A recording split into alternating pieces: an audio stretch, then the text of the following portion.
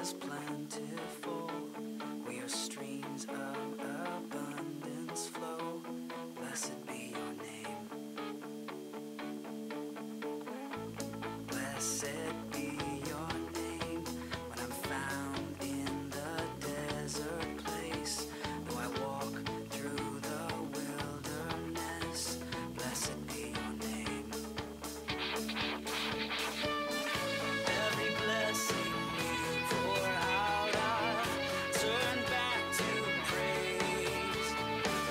And when the darkness closes in, Lord, still I will say, blessed be the name of the Lord. Blessed be your name. Blessed be the name of the Lord. Blessed be your glorious name. Blessed be your name when the sun's shining down on me, when this world's all as it should be. Blessed be your name. Blessed be your name on the road marked with suffering. Though there's pain in the offering, blessed be your name. 'Cause every blessing you pour out, I'll turn back to praise.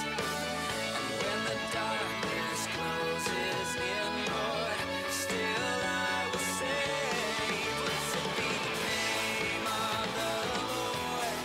Blessed be your name.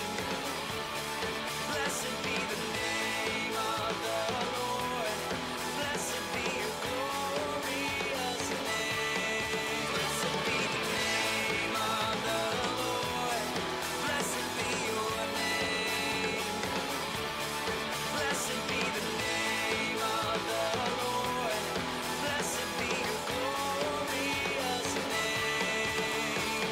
You give and take away. You give and take away.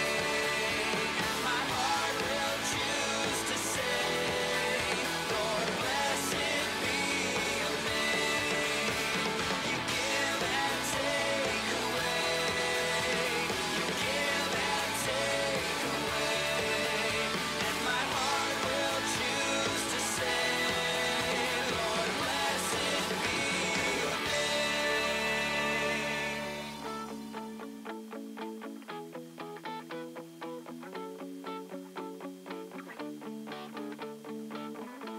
Every blessing you pour out, I'll turn back to praise.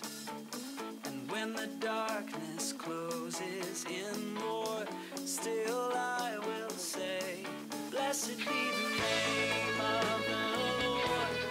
Blessed be your name. Blessed be the name of the Lord. Blessed be your glorious name. Blessed be the name of the Lord. Blessed be your name. Blessed be the name of the Lord. Blessed be your glorious name. You give and take away. Oh, you give and take away. But my heart will choose to say, Lord, blessed be your name. Blessed be the name of the Lord. Blessed be your name. Blessed be the name of the Lord. Blessed be your glorious name. You give and take away. Oh, you give and take away. But my heart will choose to say, Lord, blessed be your name. Good morning.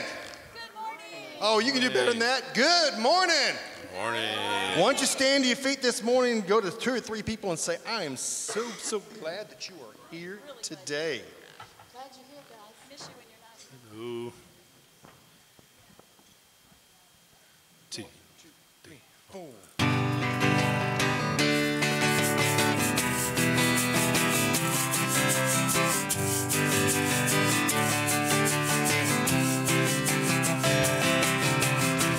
Great is your faithfulness, O God. You wrestled with the sinner's restless heart. You lead us by still waters into mercy, and nothing can keep us apart.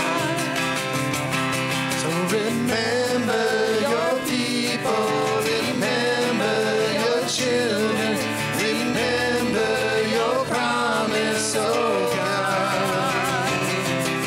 Your grace is enough, your grace is enough, your grace is enough for me. Great is your love and justice, God of Jacob. You use the weak to lead the strong. You lead us in the song of your salvation, and all your people sing along. So remember your people, remember your children, remember your promise, oh God. Your grace is enough, your grace is enough, your grace is enough for me. Yeah, your grace is enough. Heaven reaches out to us. Your grace is enough for me. I sing your grace is enough. I'm covered in your love. Your grace is enough for me. For me. Amen.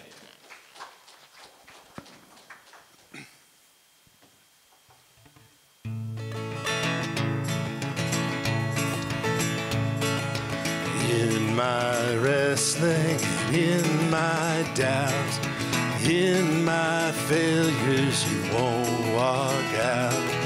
Your great love will lead me through. You are the peace in my troubled sea. Whoa, you are the peace in my troubled sea. In the silence, you won't let go. In the questions, the truth will hold. Your great love will lead us through. You are the peace in my troubled sea. Whoa, you are the peace in my troubled sea. My lighthouse, shining in the darkness, I will follow you, oh, my lighthouse, I will trust the promise, you will carry me safe to shore, safe to shore, safe to shore, safe to shore. I won't fear what tomorrow brings. With each morning I'll rise and sing. My God's love will lead us through. You are the peace in my troubled sea. Whoa, you are the peace in my troubled sea. My lighthouse, shining in the darkness, I will follow you, oh, my lighthouse, I will trust the promise, you will carry me safe to shore, safe to shore, to shore, safe to shore. Fire before us, you're the brightest. You will lead us through the storm. Fire before us, you're the brightest. You will lead us through the storm. Hey, fire before us, you're the brightest. You will lead us through the storm. Fire before us, you're the brightest. You will lead us through the storm. My lighthouse, shining in the darkness, I will follow you. Oh, my lighthouse, I will trust the promise. You will carry me safe to shore, safe to shore, safe to shore, safe to shore. Amen. Good morning, everyone. How are you? Welcome to the Connect service. And those online, we welcome you as well. And this is your Connect band. Give them a hand. Tonight, we are singing mostly in tune. That's good. Mostly. You know, at this time, we're going to take a little step down. When you come into church, you need to find a way to worship. And we get in front of the throne of God and pray for that.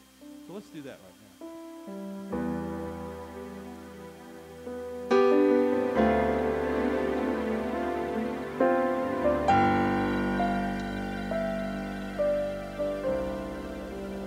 In the presence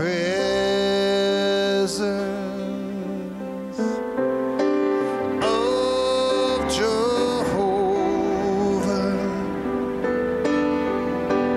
God Almighty, Prince of Peace, troubles vanished,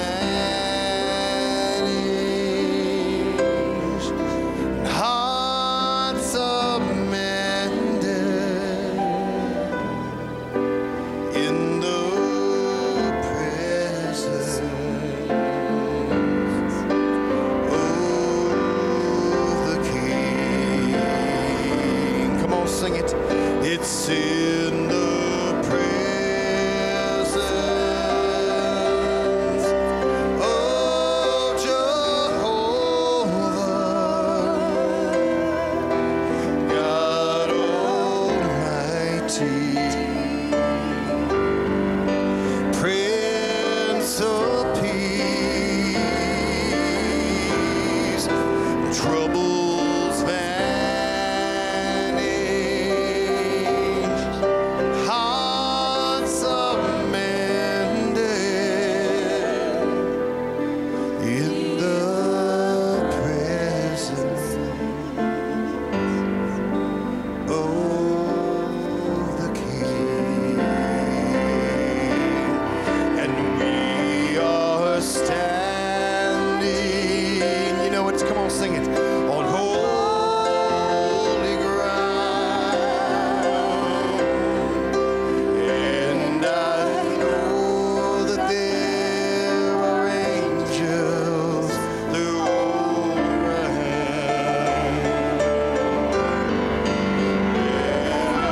Praise Jesus now. We are standing in His presence on holy ground. Lord, we thank you for the privilege of being in your house today. Father, there are those that are counting on us in our family, our church family, to pray for them. And God, this morning we want to lift up our brothers and sisters to the Lord. That God, you would intercede in their lives, whatever they are dealing with at this time, whether they're feeling bad or whether they're hurting, whether they're grieving, God, that you would just reach down and touch them right now. Those that are in this room, those that are watching online, Father, that you would just minister to them. We thank you and we praise you. Father, we pray for those that protect us. Father, those that keep us safe, and those that keep us well, Lord, we just ask, Lord, that you just give them strength. We give you all the glory and all the honor and the praise. We pray the prayer that you taught us to pray. Our Father, who art in heaven, hallowed be thy name. Thy kingdom come, thy will be done, on earth as it is in heaven. Give us this day our daily bread, and forgive us our trespasses, as we forgive those who trespass against us. And lead us not into temptation, but deliver us from evil. For thine is the kingdom, and the power, and the glory forever. Amen. Amen. Say hi again to someone before you seated this morning. And I'm glad to have you here today. Here's what's happening at Kimberling City United Methodist Church.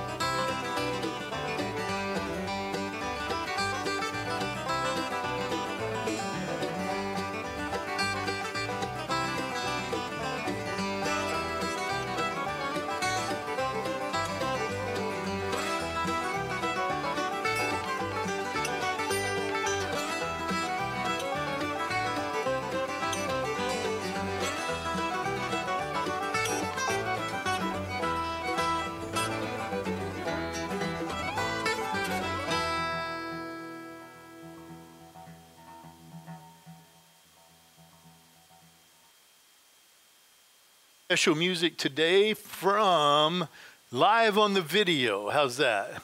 Live on your video screen, Trisha Weidert.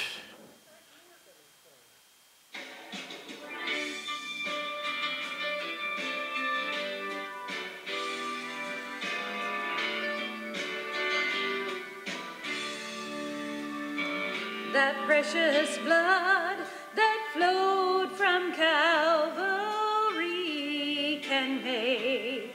the sinner holy. Come wash me clean till every part of me is yours and yours only. It's been so long since I felt Jesus. Just once again I long to feel his presence. I want to be washed in the blood of the Lamb. I need a cleansing from the fountain. My soul is hungry, I've got this aching within. I want to be washed in the blood of the Lamb. How oft I've cried when far away from you. My heart would catch a glimpse of Calvary, remembering nights down on my knees in prayer. I said, Lord, here I am, please use me. A fool was I to ever leave you. Please take me now, oh God, I know I need you. I want to be washed in the blood of the Lamb. I need a cleansing from the fountain. My soul is hungry, I've got this aching within. I want to be washed in the blood of the Lamb. I want to be washed in the blood of the Lamb. I need a cleansing from the fountain. My soul is hungry, I've got this aching within. I want to be washed in the blood of the Lamb. Oh, I want to be washed in the blood of the Lamb. Oh, I want to be washed in the blood of the Lamb.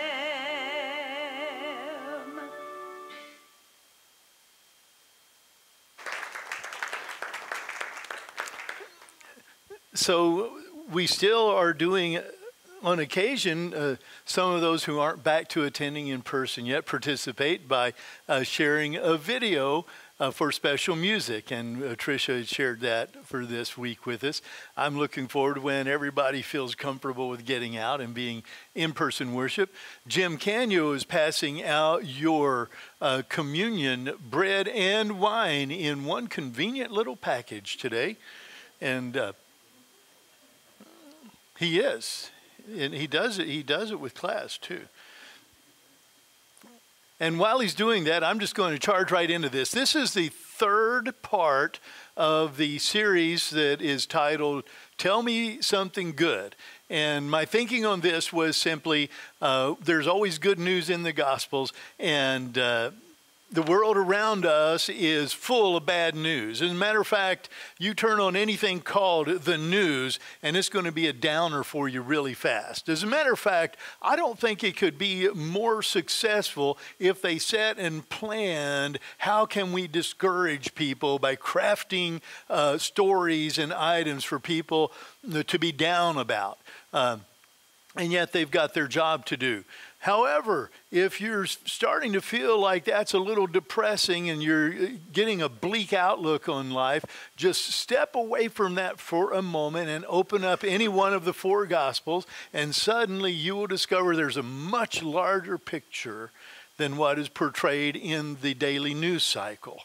You'll discover there's an eternal God who loves you with an everlasting love. And you'll discover that this same God has invested in you with hopes and expectations and has a plan and is all about a relationship with you.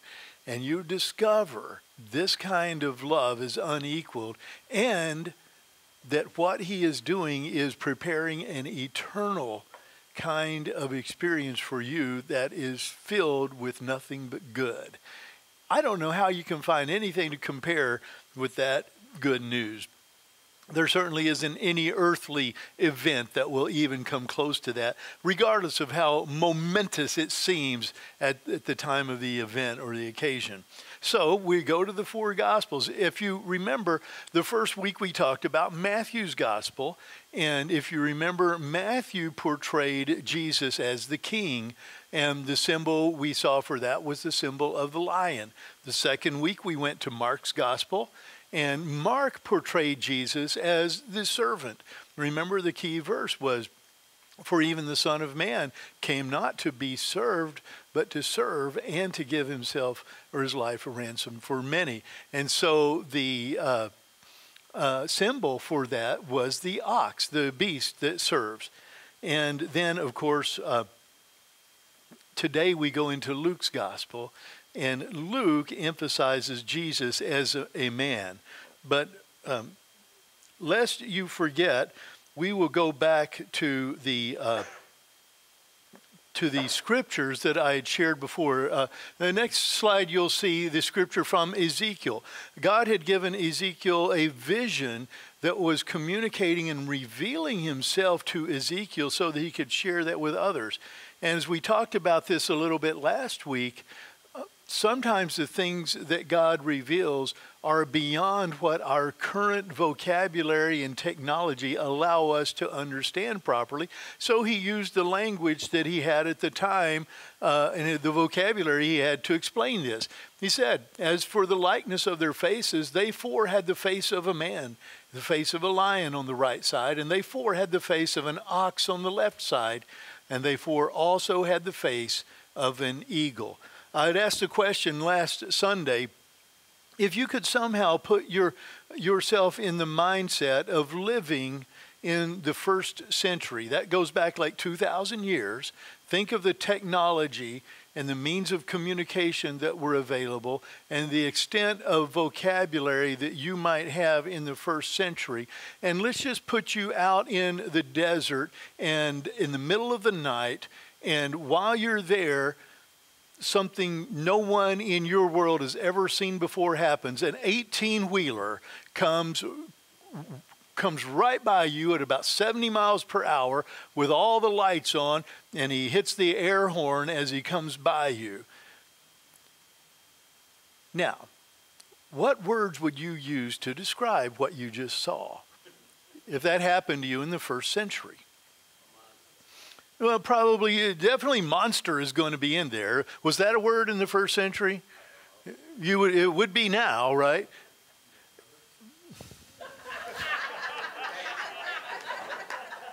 I don't know, Country Mike. I don't know, man. You were funnier when you were Piratey Mike.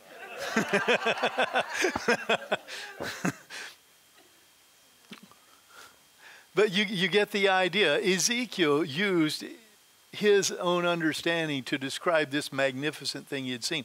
Later, a few hundred years later, John, who was the author of the Gospel of John, was writing the book of Revelation. He wrote sometime after the book of John, close to around 90 AD is about the earliest we can place that. He was a much older man. And in writing the book of Revelation, God had revealed to him a glimpse or a vision of the throne room in heaven. And he described what he was seeing there as beasts, some kind of created beings. And he said it like this: the first beast was like a lion, the second beast like a calf. And some translations actually use ox there. And the third beast had a face of a man, and the fourth beast was like a flying eagle. The same four images. And we find each of the four Gospels are parallel to one of these. Today, the face of the man, as we see Luke portraying Jesus as the Son of Man. And in no way do we see that more evident than in his vulnerability when he was voluntarily laying aside his powers of deity, his God powers, and allowed himself to be taken, arrested, going to the fake trials that he went through, and of course beaten, mocked, and then, of course, carrying the cross, being crucified, placed in the tomb. And then, of course, we see the resurrection. In all of that, we see Jesus Christ the human. In all of that, we see him laying aside all the powers of deity that were rightfully his in order to be 100% man and to suffer in all manner just as us. And so I sort of zeroed in on that. If you're wondering if I left out one of the Gospels, next week it will be the Gospel of John, and there's one with the 4 symbols left. Did anybody keep up with what it is? The eagle, which shows the deity of Christ, who shows that he is God. But today, I'd like us to get a glimpse into the manhood of Jesus Christ, his human experience. And it's a little bit odd that I'm taking the resurrection passage to deal with that. And it's simply this. What we had there was, in fact, Jesus is a 100% human who was 100% dead. We talked about this on Easter. Jesus was as dead as a man can get. He didn't just have his heart go idle for a couple of beats. He didn't slip into a coma that he later came out of. He wasn't just deeply unconscious or anything like that. The Ozark terminology for it is he was dead as a doornail. I don't know what a doornail is or why everybody thinks they're dead, but I'm pretty sure they're dead. But dead as a doornail. He was as dead can be, and then he was resurrected from the grave. And so I want to go to the passage of Scripture and just get a little bit into the experience of what happened with the people who came to see him there. And then I'll admit, I'm going to springboard out of that into a few truths that apply to us rather than go to a deeper study into the passage of Scripture, if you guys will indulge me in that.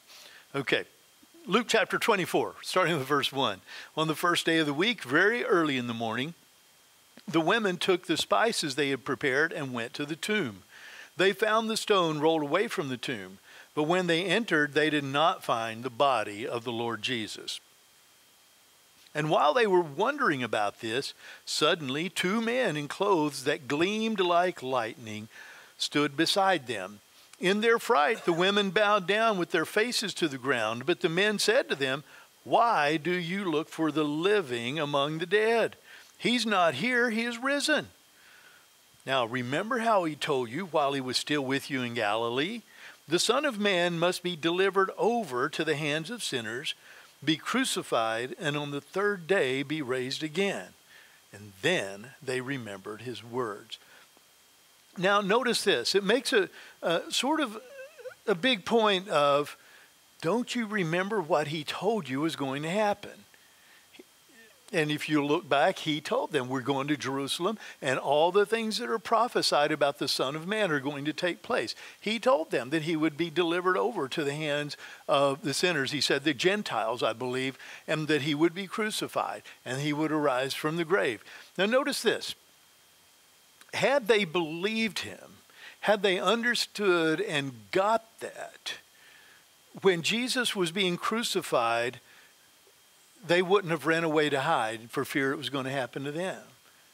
They would have said, look at this, right on schedule. We are right on track exactly the way he said. Is that what they were doing? No. When he was buried and put in the tomb, and they were all, remember, off hiding, keeping quiet, had they really believed, they would have been saying, oh man, this is going to be so amazing. Wait till Sunday morning and we find out he's gone out of the tomb. This is incredible. Can't wait to see it. That's not how they were acting though, is it? And the women go with prepared spices to the tomb. And what was the point of the spices again? What were they going to use that for? They're going to keep the body from stinking for a while. That was the idea. But the funny thing was, they were gone there to look for somebody who was what? Living or dead?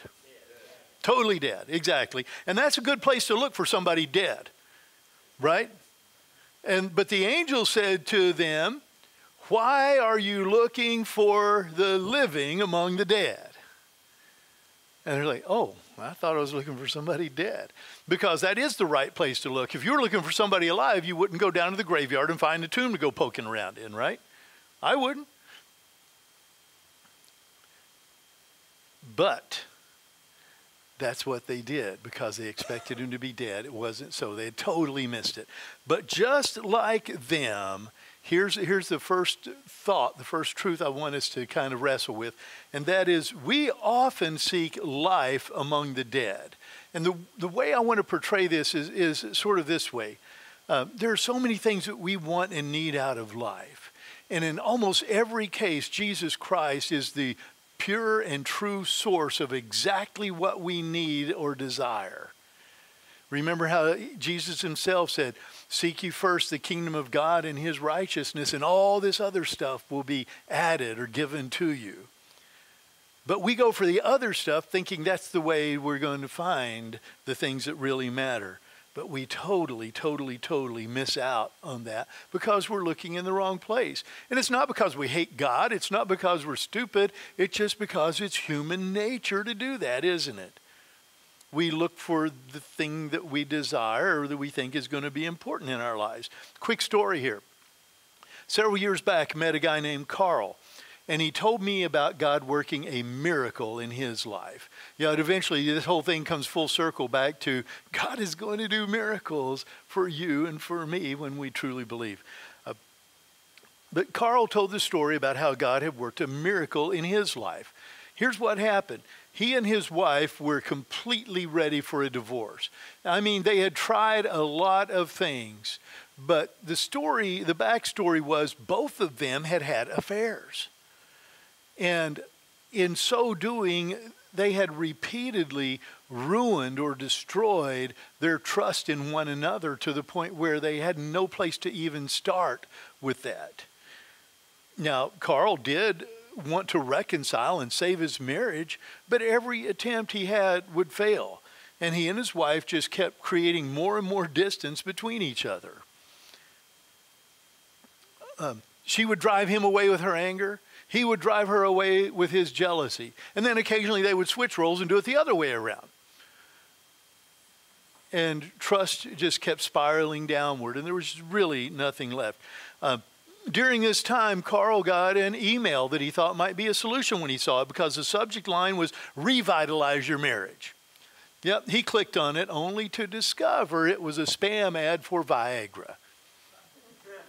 And he said, the last thing in the world I need right now is to be buying something like this. This is ridiculous. He and his wife were seeing marriage counselors, both separately and together. They were doing this. And the point came where his counselor told him in private, look, Carl, it's time for you to go ahead and start making a plan for beginning a new chapter in your life where you function as a single dad. That's where they were with all of this. Now, about that time, his wife had gone ahead and scheduled an appointment with an attorney on Monday morning. But as kind of a last-ditch effort, she talked Carl into going together to a new church her parents were going to.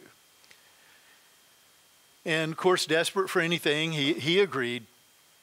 And he got there and found out that they had this little banner up that had the title of today's sermon on it, and it said, How to Revitalize Your Marriage. And he's like, I already saw this before, man. I know where this goes. Nevertheless, they sat through the service, and it wasn't that. It was something much better. It was totally great. And they were both deeply moved during that time. They had this God experience, both of them. When the invitation was given at the end, they both went forward, gave their lives to Jesus, and had still planned to go to the attorney the next morning. But they started talking, and they said, you know, I don't think I'm ready to give this away. We do have a love for each other, and I think we can recover from this. And they gradually began, and their marriage was also saved. But for all these months, they had been looking all the wrong places. They wanted to save their marriage, but they hadn't gone to God with it. They hadn't turned to Jesus Christ about it, who really did have the solution for them. You know, I think in so many areas of life, we look for what we want rather than the source of what we want or desire. You get a glimpse of daytime TV, and you might get the idea that an affair will make you feel more loved. Or you might get the idea that a divorce could take away the isolation or hurt that you've felt. Or that accumulating more possessions will increase your sense of self-worth. But we all know none of it works that way, does it? But all of those things, to feel more loved, to be healed from isolation and hurt, to have a greater sense of value and worth, all comes, once again, from Jesus Christ, the one who gives everything to us. In other words, don't look for life among the dead, but the things that are life-giving will come from the very source of life itself, Jesus Christ. The second truth I think we pull out of this is we sometimes don't take God's promises seriously.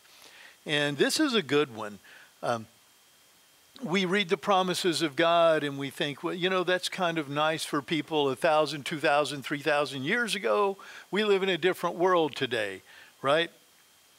Tony Campolo told a friend of his who was a professor at a very prestigious university, of course, and he told him the story about a healing that he had witnessed firsthand, miraculous healing.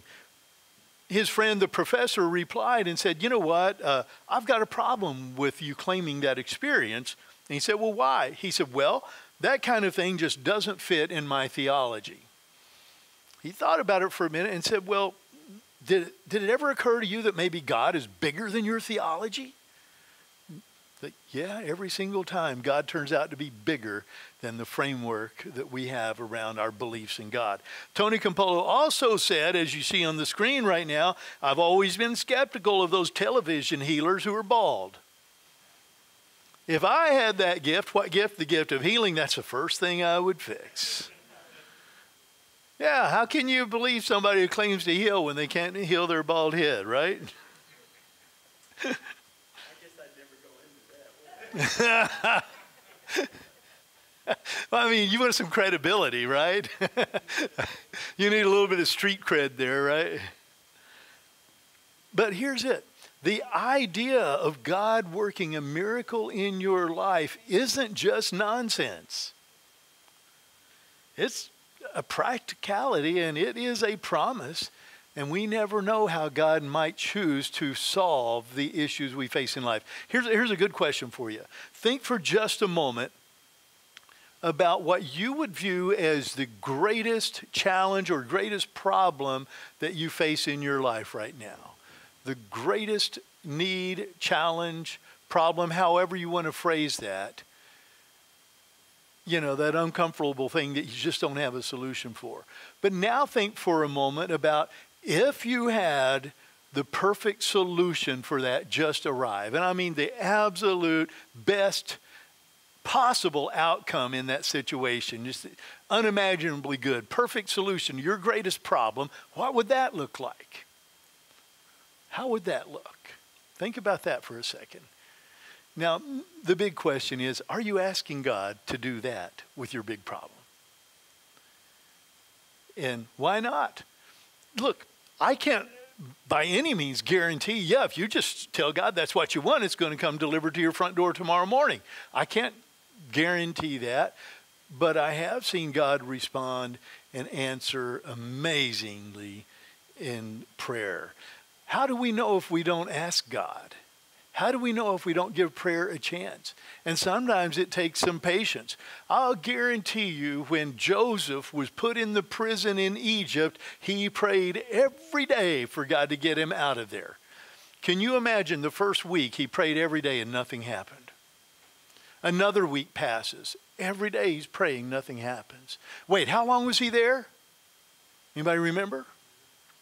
12 years. And every day, maybe today will be the day. He didn't give up hope and kept praying. And sure enough, God didn't just deliver him out of that, but the most amazingly perfect possible outcome he could have ever imagined came out of that. Do you think God won't do something like that in your life? God can't. You're not going to find out unless you ask God. And so the third thought today is simply try to look through the eyes of faith. So much of the time, when God does something amazing, we look for another explanation, don't we? Like the guy who was working on a steep roof. And Robin, I know you got somebody working on your roof today. I hope this isn't what happens with them. On a steep roof, he slipped, started sliding and tumbling down the roof, and he in a reflex, he cried, "Oh God, please save me." And just at that second, the cuff of his pants snagged on a nail that was sticking up and stopped his fall before he got to the edge of the roof. He looked down and saw that and said, "Never mind, God, I'm okay." Now, two different ways of looking at this. God answered his prayer with a miracle, or, no, I didn't really need God anyway because there was this nail there that stopped me instead. Look for the other explanation. Which way do you choose to look at it? This perspective, this outlook is what changes everything, isn't it? Because if you go with the other explanation, there's no need to be grateful and thank God for it because God had nothing to do with it. But on the other hand, if you think, wow, what a miracle. There was this nail that somehow God knew I would need to save me someday, that somebody left sticking up out there years ago, and today it saved me. Thank you, God. Totally different outlook, isn't it? Try to look through the eyes of faith. And here's one of my favorite stories on this, true story. The one about the roof and everything was just a joke. This one's a real story. Like one guy said, this is not preaching, it's the truth. Yeah, I love that. So here's a woman, seriously ill for quite a while. She has a rare degenerative bone disease, and for the last 3 months, she's been confined to a rented hospital bed in her own living room. If you can just imagine that kind of situation. You've probably seen somebody in a situation like that. I certainly have. She was too weak and in way too much pain to get out, do anything. Doctors had told her she was in the terminal stages of the degenerative disease. And we've probably all seen people in that kind of setting. She knew she was dying and had come to a place where she was accepting that, but she had said, I want to experience church one more time before I die. I just want to go to church one time before life is over. Now, she did not go out to a Pentecostal miracle rally. She did not go to a big charismatic healing service with a name, healing power kind of person there, or anything like that. As a matter of fact, she attended a United Methodist Church. By her own admission, she did not go there expecting any kind of healing or a miracle. No one there laid hands on her or prayed for her. But somehow, during that service, she was miraculously healed. She just suddenly felt better. They had carried her in and set her in a pew. The service was over. She got up and walked out in her own power. That week, she went to her doctor to confirm what she thought she had experienced. The doctor said, I don't find any evidence of that disease in your body. As far as I'm concerned, you're a perfectly healthy person today. Now, you would think that's the most amazing part of the story. It's not. Here's the amazing part of the story. The people at church heard about this and started looking for other explanations. And the best one that came up and dominated the whole conversation later on was, well, probably getting out of the house into the fresh air caused her to get well again. Now, think with me for just a minute. Let's just process this, okay?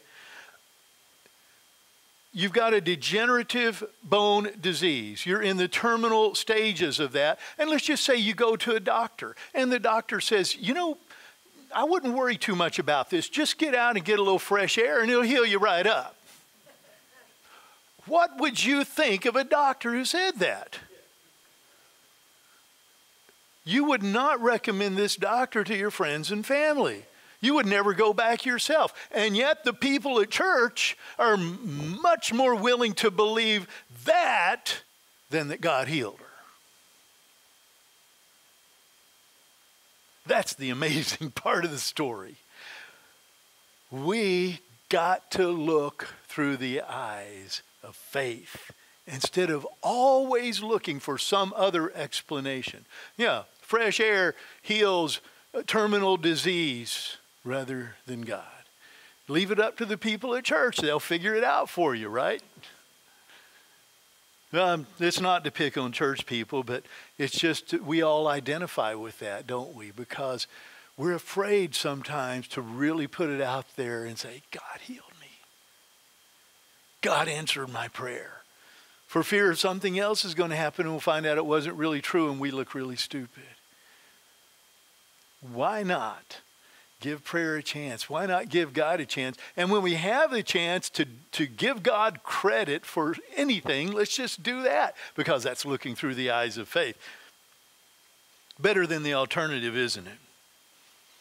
And you know, the key verse in Luke's gospel kind of takes us back on track, because this was kind of a springboard, as I early on admitted. The key verse in Luke's gospel is simply this: for the Son of Man came to seek and to save the lost. We get his purpose statement there again. Notice how through Jesus as king, Jesus as servant, and Jesus as man, in each case we get a full purpose statement, a key verse out of that gospel. But he makes it clear that that was what he was all about. And it goes back to God's heart of love for all of us and what Jesus was doing there. Again, the miracle that Jesus went to the cross, that he died, that he went to the tomb, and that he arose from the grave tells us that God has miracles for us, and that Jesus Christ is deeply invested in you and me because we were the lost. And he is going to save us, not just barely, but we're told he saves us to the uttermost. In other words, far beyond any of our hopes and dreams and expectations. God is delivering us. You better believe God's got some miracles for you.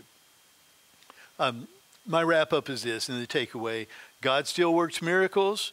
God wants to work a miracle for you. Just start believing it. Start praying and asking for it. Seek life, the things that are all about life, from the source of life, Jesus Christ. Believe God's promises that come in the Scripture. They're for you. And try to see life through the eyes of faith, always recognizing God's hand at work. Why? Because God is always at work. Let me ask you to pray with me, okay?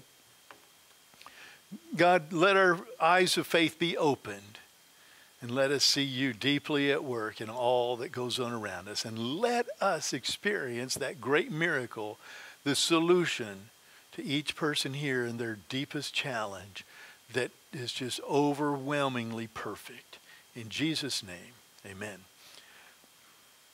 As we are starting to close out this service, as I mentioned earlier, we each have our communion packet. Kind of hold on to that. If you get ahead of us, it's okay. It won't hurt anything. We'll try to do it together, though. And we're going to do just a little preparation of preparing our hearts for communion today. And I'll ask you to just follow along with me, I believe. The Lord be with you, and also lift up your hearts. Let us give thanks to the Lord our God. It is right and a good and joyful thing always and everywhere to give thanks to you, Father Almighty, Creator of heaven and earth. You formed us in your image, and you breathed into us the breath of life. When we turned away and our love failed, your love remained steadfast. You delivered us from captivity, made covenant to be our sovereign God, and spoke to us through your prophets. And so with your people on earth and all the company of heaven, we praise your name and join their unending hymn. Holy, holy, holy Lord, God of power and might. Heaven and earth are full of your glory. Hosanna in the highest. Blessed is he who comes in the name of the Lord. Hosanna in the highest. He healed the sick, fed the hungry, and ate with sinners. By the baptism of his suffering, death, and resurrection, you gave birth to your church and delivered us from slavery to sin and death, and made with us a new covenant by water and the Spirit. And when the Lord Jesus ascended, he promised to be with us always in the power of your word and Holy Spirit. On the night in which he gave himself up for us, he took bread, he gave thanks to you, broke the bread, and gave it to his disciples and said, "Take and eat. This is my body, which is given for you. Do this in remembrance of me." Now you notice you got two layers you can peel back. If you peel that first one back, you'll have the bread there. That bread is our steadfast reminder that demonstrates to us Jesus indeed gave his body when he died on the cross. Amen.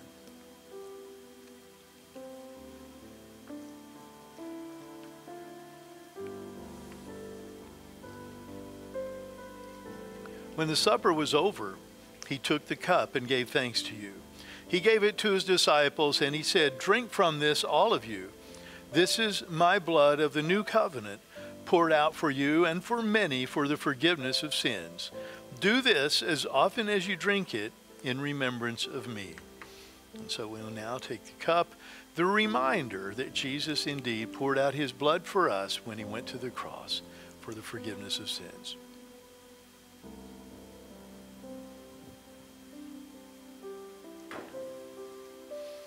And so, in remembrance of these, your mighty acts in Jesus Christ, we offer ourselves in praise and thanksgiving as a holy and living sacrifice in union with Christ's offering for us as we proclaim the mystery of faith. Together now. Christ has died. Christ is risen. Christ will come again. Pour out your Holy Spirit on us gathered here and on these gifts of bread and wine. Make them to be for us the body and blood of Christ, that we may be for the world the body of Christ, redeemed by his blood. By your Spirit, make us one with Christ, one with each other, and one in ministry to all the world, until Christ comes in final victory and we feast at his heavenly banquet.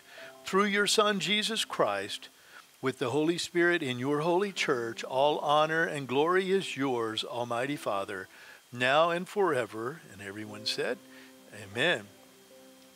Eternal God, we give you thanks for this holy mystery in which you have given yourself to us.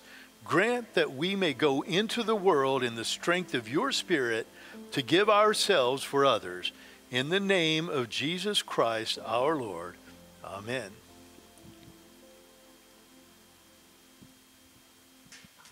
Man, why don't you stand to your feet this morning?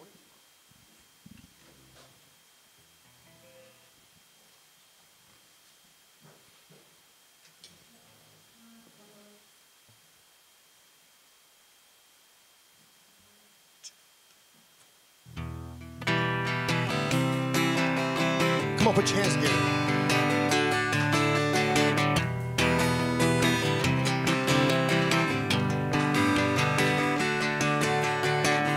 All your ways are good, all your ways are sure. I will trust in you alone, higher than my sight, high above my life. I will trust in you alone. Where you go, I'll go. Where you stay, I'll stay. When you move, I'll move. I will follow. Whom you love, I love. Whom you serve, I'll serve. In this life I lose, I will follow you. I will follow you. Light into the world, light into my life. I will live for you alone. You're the one I seek, knowing I will find all I need in you alone. Where you go, I'll go. Where you stay, I'll stay. When you move, I'll move. I will follow. Whom you love, I love. Whom you serve, I'll serve. In this life I lose, I will follow you. Oh, I will follow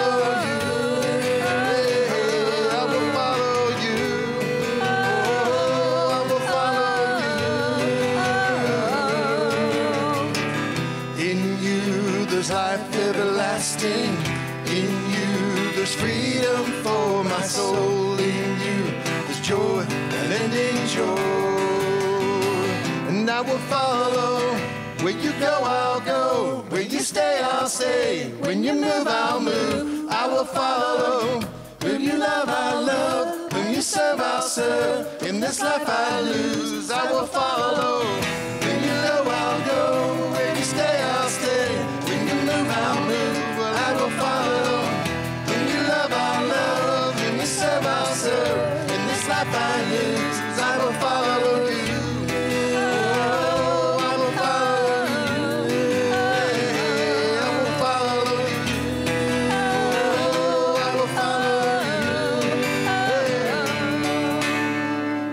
You all have a great week. Amen.